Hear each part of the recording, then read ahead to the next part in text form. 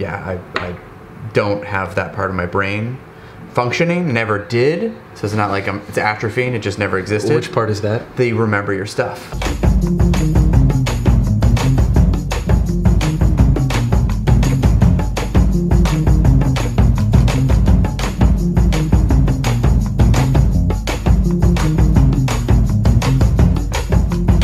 What are we tearing down today? We are tearing down the tile. I'm a huge fan of this product. I was an original crowdfunder for it. I'm like a chronic key loser, a wallet loser, phone loser. Okay, what's a tile? It's a beacon, it's a Bluetooth beacon. So these little battery powered devices are periodically sending out a Bluetooth signal that can be sensed by your phone. It does three things. It helps you find your tile, and you can use the tile to find your phone. And lastly, it has a crowdsourced GPS feature so that other tile tag users in the community can help you find your lost tile. Exactly. Now there's a fourth new function. Wow. It's a brand new thing they're rolling out. It's something they promised in the original Kickstarter campaign, which is if you pair your phone to a tile and you leave without it, you can set this up to let you know you left your keys behind. This is weird. Very rarely do things get bigger and thicker. Right. But the big advantage of the new tile, the 4th generation Pro, is that you can replace the battery. Before, once a year, you just have to buy a new tile. I'm gonna start this teardown with the old tile style. This is like last year's model. And after that, we're gonna look at the new 4th generation tile. Commence teardown! Commence.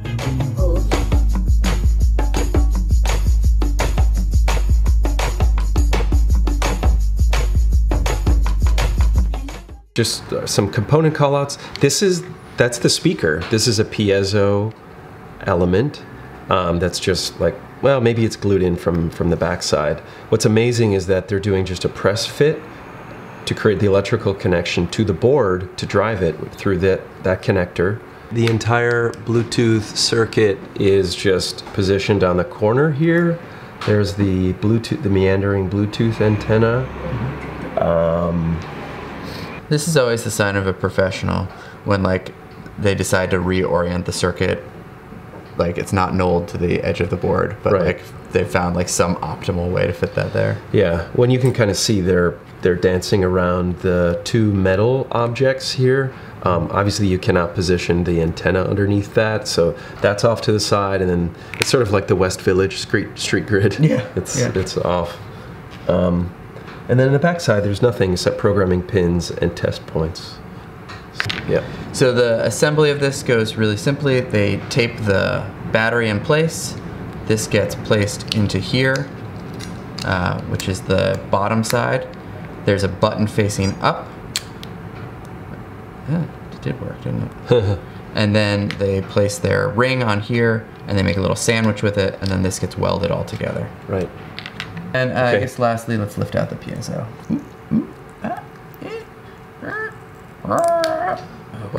Okay. All right, and so they sealed around the edge to get a really nice loud sound. But also because this is these are holes to the outside, so they would need to seal around that to maintain the waterproofing, water resistance. Part 2, we're gonna take apart the new tile. Yay. Same battery. They even went with the same maker. It's a CR2032. So this looks like it's almost identical in terms of assembly. They have a ring, but in this case, it's a stamped piece of aluminum instead of this much fancier bent piece of metal. It looks like they welded around it. Once again, they're doing their water resistance by putting foam around their ports. Right. Significantly less conservative with the real estate. I guess they must have done some kind of study that said that people don't care about this thing being small, because I can think of a dozen ways to make this tighter. Smaller. Great, so now that we've got this part, really similar assembly. It was a sandwich once again, it's welded once again. This housing has a lot more structure to it, a lot more alignment features. It of course has a battery door. It has significantly less tight arrangement of components. It seems like the thickness of the product was equivalent to the last one, but it was the footprint was larger. It's like a grocery store. Let's talk about some obvious comparisons. So first, in the new tile, the piezo buzzer is larger, which makes sense because the device is louder. Yep, they say twice as loud, so that makes sense. The other thing I noticed is because they have the battery door, they were able to hide the CE marking on the PCB, which is kind of cool. What that means is that the back side of each, if you look at the product when it's closed, the new one is a little bit calmer. Like the only marking on there is the machine code, whereas they had to include all the information here. The architecture is very similar. You know, they're still doing the same contacts, spring-loaded contacts to make an interface with the speaker. This is a great idea for them because what it means is they can install that piezo with glue, make sure that's installed right, and then when they close the sandwich up, they get good contact. Right. Whereas if you had to like install the piezo directly on the PCB and then glue it, if you screw that up, you have to toss the entire assembly. Makes sense. But also interesting is like they're reaching a certain DFM and supply chain maturity, right? That architecture is the same between the two. The battery supplier is the same. The decoration is now the same. It's like a different part, but they're using the same techniques. The architecture, the overall architecture is the same. They're doing a welded sandwich around a metal frame. Yeah. The frames are different materials. This one we were able to bend with our hands. That one is, even though it's thinner, it's like almost impossible. Almost impossible. We're not 100% certain what this is. Might be a type of like non-hardened steel. That Bluetooth antenna, look at the difference in the Bluetooth antenna. It's slightly different. This is a wider spacing. They claim this has twice the range. I wonder if that's also part of the increase in size, is that if the battery and the piezo is able to be farther away from the antenna, they're able to get larger range. Well, let's look at that really quickly then. So the battery's a little bit further away in the new design. It's barely. Still close. Yeah. Yeah, so that doesn't seem like that was a big issue. So the meandering geometry is more open here.